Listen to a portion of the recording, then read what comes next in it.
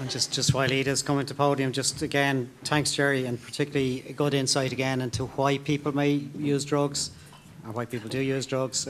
Concerning information aligned with Anne-Marie's presentation around the age of first use and also the changing nature of drug use. And then finally, the hub and spoke model, looking forward into the future. So thanks for sharing that with us, Jerry, much appreciated. So I'm going to go across to Dr. Ide Delargy now. Ide Delargy is the Director of Addiction Management Services in the Irish College of General Practitioners, and is going to share some insights with us also. A lot of general practitioners are the first point of call or first point of entry for identifying people with needs and services of related drugs, so I think it's going to be an insightful. Thanks.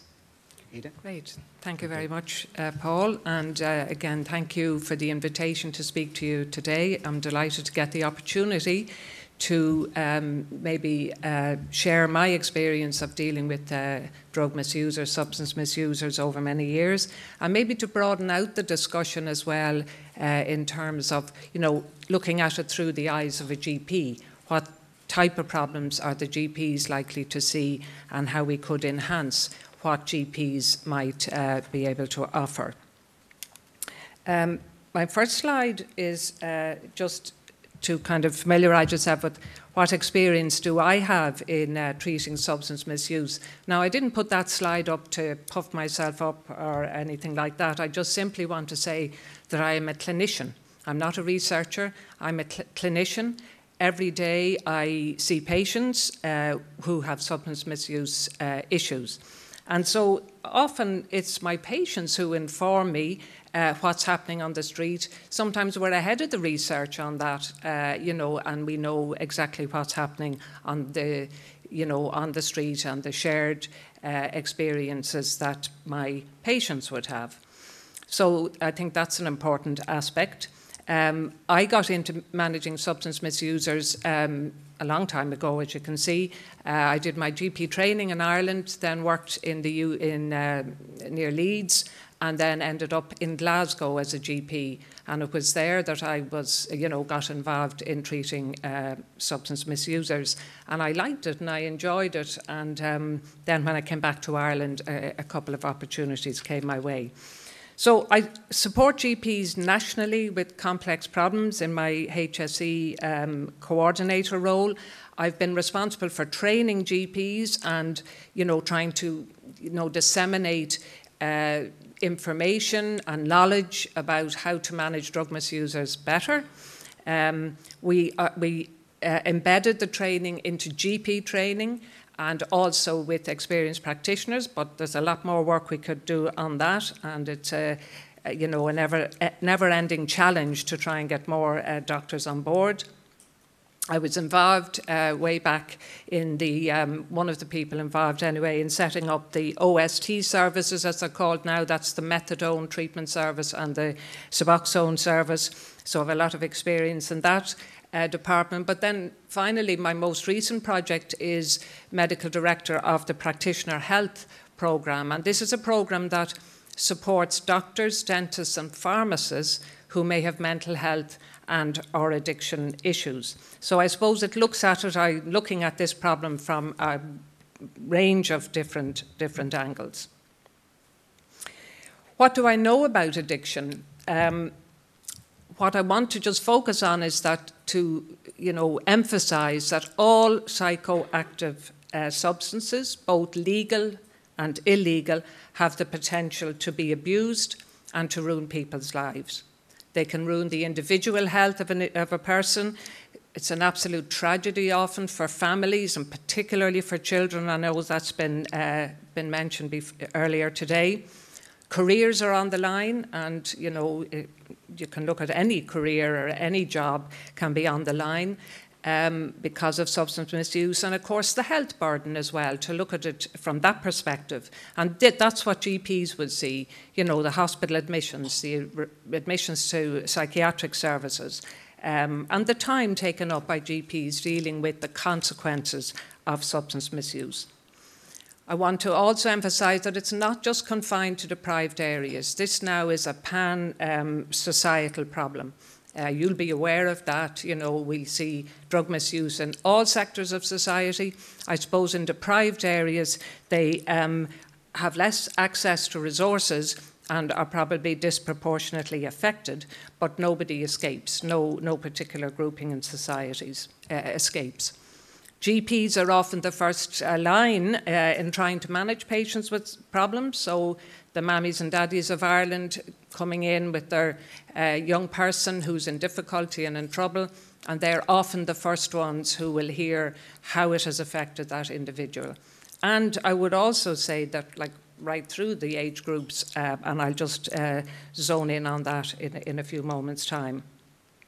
I think one of the other issues is that, you know, there's an increasing normalization of drug use, particularly in the younger population, and that has been touched on as well, you know, where, you know, cannabis use, cocaine use is just commonplace now. You hear it from students from all sectors of society, and it's kind of normalised and flagged as being somewhat harmless, and I think that's a dangerous message to give. So what type of substance misuse do GPs say? Well, if we have a look at the legal substances first, these are all kind of, well, alcohol, obviously you're all familiar with that. Then benzodiazepines, which are used regularly by GPs for a variety of different reasons, but that's the Valium, the Xanax, the sleeping tablets, and they can, of course, people who get dependent on those, and we're not talking about, again, the deprived populations in this, we're talking about all of us, all of our families, anybody can become dependent on them. The health harms then, you know, the increase in falls, the driving offences, the admissions to hospital as a consequence. And then where do you go with that problem if somebody does want to maybe come off their benzos or reduce their dose? How do we support GPs in doing that?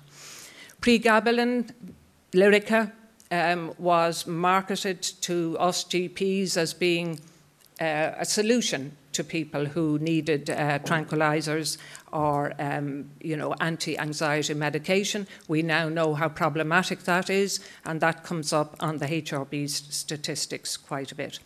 The codeine, the over-the-counter, the solpadines, the Nurofen Plus, seeing a big increase in people presenting with problems. So these are all legal medications and substances that we have available right now. The opioid painkiller crisis, you all know about, well, most of you will know about that, what happened in the States. And again, these were marketed as not harmful, great painkillers, and no need to worry. And a lot of prescribing, you know, commenced with those drugs, legitimately for pain and for managing the patient, but we know where that led to.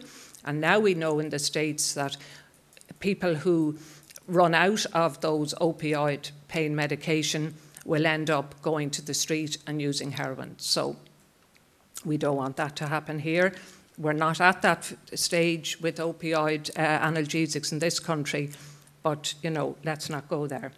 The illicit substances have been mentioned by the HRB and by others this morning in terms of what we're seeing with the rise in cocaine use, cannabis use, and I think really the big issue is the polysubstance use.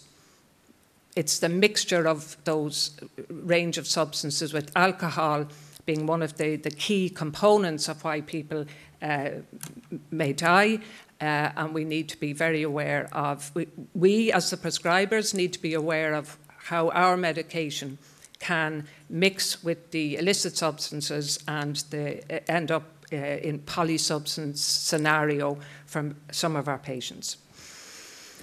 So what I'm saying here is we know that substance misuse can cause great misery.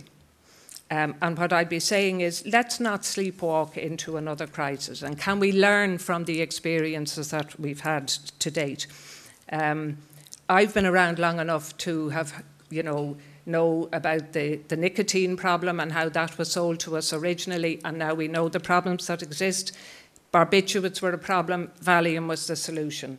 benzos, Lyrica was the solution, and on it goes. Gambling was made more, deregulated.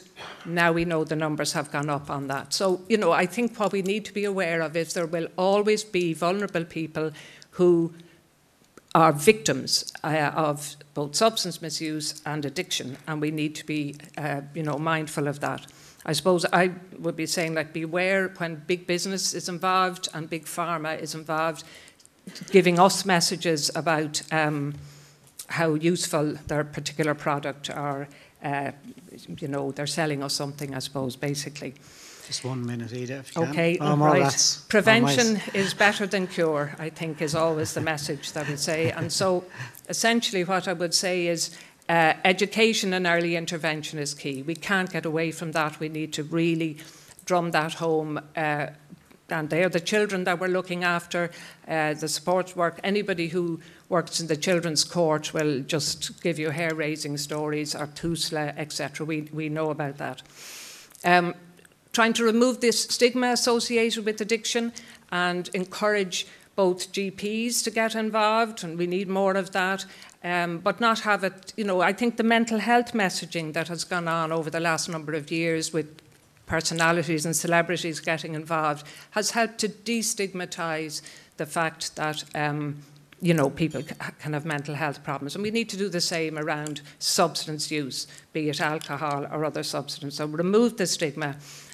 More training, more resources, because we need the support services big time. And it's the biopsychosocial model that Sean has mentioned to you earlier. That's the name of the game, and we need all the supports to wrap around that.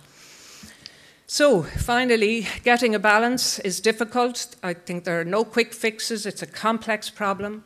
I really don't think, personally, I don't feel that legalising drugs is one of the solutions that will help. I won't be convinced yet, anyway, based on the current evidence that legalising drugs will help.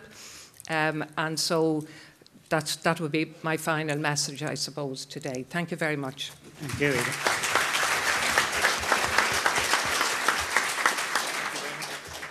Thank you, Ide, and very clear messages, particularly as a frontline practitioner, as you described it well yourself, and also interested in the comments that you made just around the not sleepwalking into another issue again, and being cautious of who some of the stakeholders or communicators might be around this whole issue. So I think your points are well made and well landed, Ide, so thanks for that.